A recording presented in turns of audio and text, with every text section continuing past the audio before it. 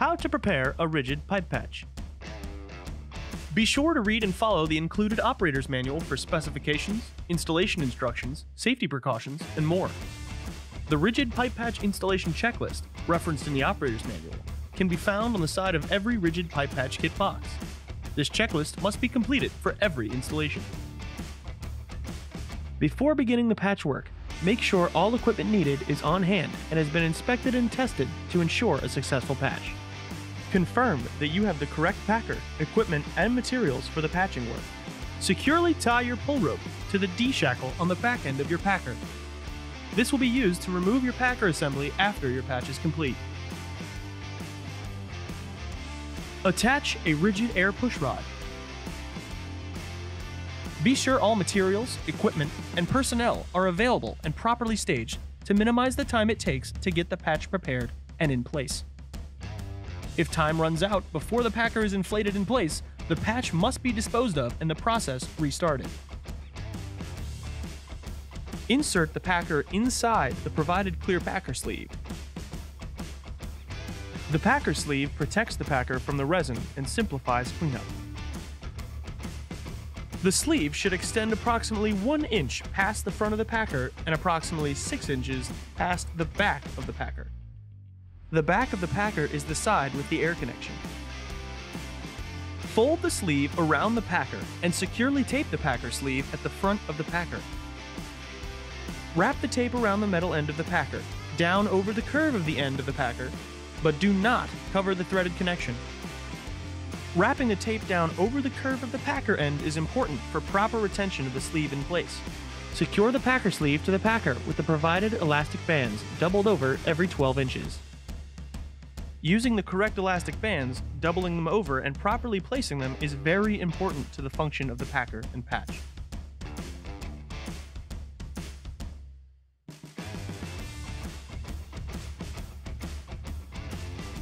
Wrap the tape around the metal end of the packer, down over the curve to the end of the packer. Wrapping the tape down over the curve is important for proper retention of the sleeve in place.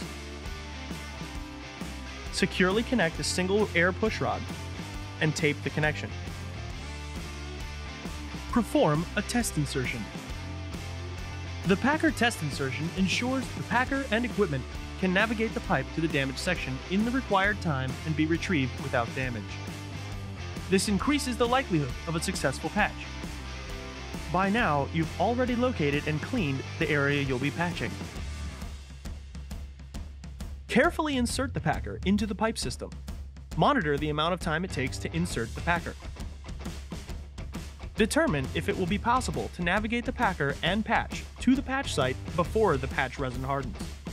Confirm that the packer is in the correct spot to apply the pipe patch. Do not attempt to install the patch without first doing a test insertion. Do not inflate the packer during the test insertion. Once your test insertion is completed and your packer is removed, replace your used packer sleeve with the new one provided. Mark the encroachment zones. Confirm that there are equal lengths of black rubber packer at either end of the patch. These are the encroachment zones. Encroachment zones are important for the proper installation of a patch. If the patch is too close to the ends of the packer, or in the encroachment zone, the end of the patch will not be held tightly to the pipe inside diameter and the patch may not work. See the specifications table in your manual for the minimum encroachment zone for each packer. The wet out process. Prepare the patch and resin only on the supplied table covering.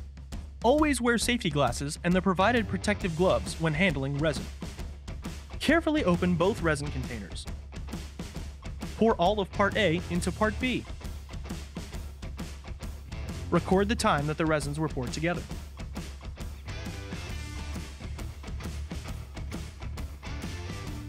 Securely replace the cap on resin bottle B and vigorously shake the container for at least a minute to thoroughly mix.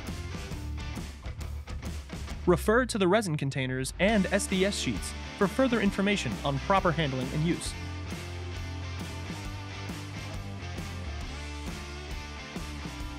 Pour the resin mixture onto the patch material, making sure to fully saturate it. Using your gloved hands, thoroughly work the resin into the patch. The patch should turn the yellow resin color. There should be no white areas. Enough resin is supplied to fully saturate the patch and then some. The excess resin can be left and allowed to dry on the plastic table covering. Do not keep the mixed resin in the container. It will start to heat up and may rupture or melt the container.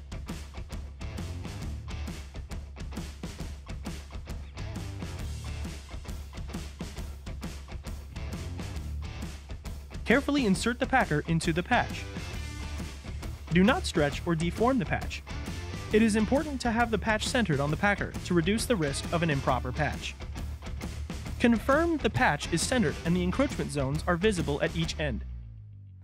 Confirm that the patch is properly placed relative to any containment tube. At the front end of the patch, apply a doubled over elastic band. Repeat this every ½ inch until 4 elastic bands are in place on the front edge.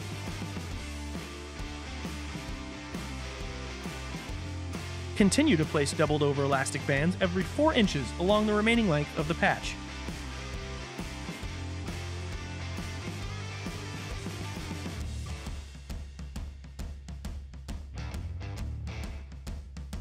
Place another 4 doubled over elastic bands ½ inch apart from each other at the other end of the packer. The doubling over and correct placement of the elastic band is important to ensure that the patch stays in place and does not move on the packer. Wipe away any excess resin off of the packer sleeve. Now that you've got your patch wet out and on the packer, it is time to change gloves. Using the information learned from the test insertion, insert the packer assembly inside the pipe system. The patch must be properly positioned prior to inflating the packer. Attach the pressure regulator to the air pushrod or air hose. Pull the regulator knob and slowly turn it clockwise to inflate the packer to the required air pressure. Be sure to record the time at which the packer is inflated. Under normal conditions, the set time is 1 hour 30 minutes. While your packer is inflated and your patch is curing in the pipe system, now is a good time to clean up your working area. Dispose of the components in compliance with all applicable regulations. Contact your local waste management authority for more information. Full cure takes place at 4 hours under normal conditions. Deflate and remove the packer assembly. Once the set time has elapsed, depressurize the system to loosen the packer assembly from the patch. Record the time at which the packer is deflated. Do not depressurize the packer before the set time is complete. Using the pull rope, retrieve the packer assembly from the pipe system. Do not pull the packer assembly with the air push rods. Now, check your pipe patch with the inspection camera. Congratulations, you've successfully installed a RIDGID pipe patch. How to prepare containment tube. The containment tube is used for straight pipes when containment is needed. Determine the containment tube length. Be sure to cut enough liner to be able to cover from the front end of the packer, not including the packer ball, all the way to the back of the air fitting on the back of the packer assembly as shown here. Using sharp scissors, cleanly and squarely cut the containment tube to length. A clean square cut will minimize tearing while inflating. Place the packer in the middle of the width of the tube. Fold the edges of the tube up and tight to the packer. Securely tape the containment tube to the end of the packer. Wrap the tape around the metal end of the packer and down over the curve, but do not cover the threaded connector.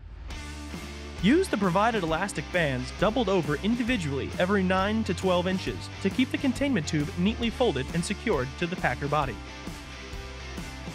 If applying a patch less than full length, the tube can extend more than 4 inches underneath the end of the patch, but no less. Continue building out the packer as normal by installing the packer sleeve.